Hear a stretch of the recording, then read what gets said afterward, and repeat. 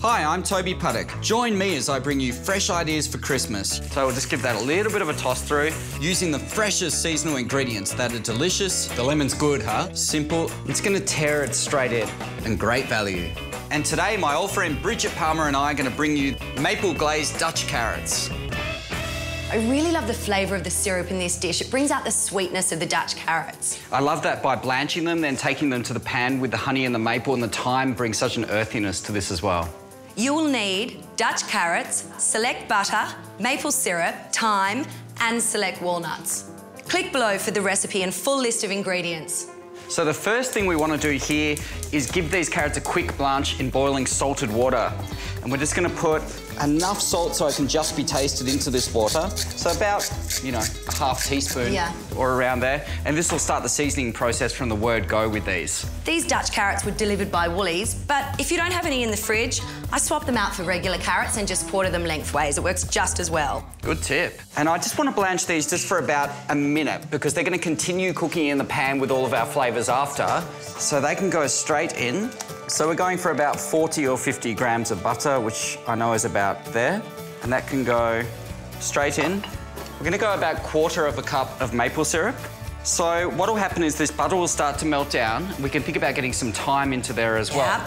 And I see you're picking some there already. It's very good. Thyme. What do we want? About sort of 6, 8 sprigs of this, so we can get them straight into there.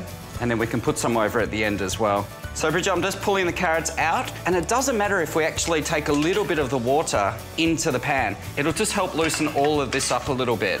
You can find that sometimes with the maple in there, it can get quite thick and almost quite toffee-ish. So now we can start to just gently toss these around.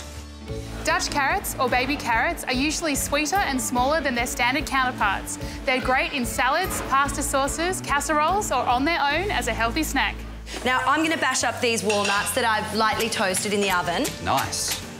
So as you can see now, a lot of the butter and the maple has started to really melt down. It's being absorbed into the carrots. And what I'm looking for is the outer skin of the carrots to really start to blister from this. But I want the inside of the carrots to be really crunchy and al dente still, which is why it's really important to almost undercook them in the water because we're twice cooking here.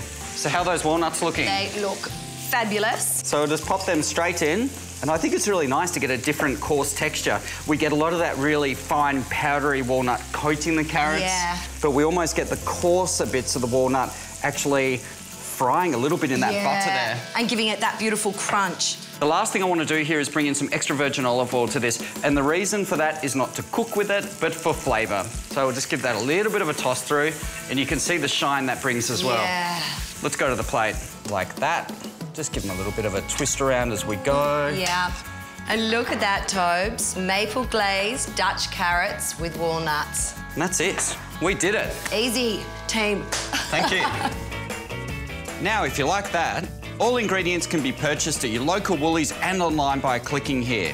To subscribe to our YouTube channel, click here. To explore all our other fresh idea recipes, click here. And for more side dish recipes, click here.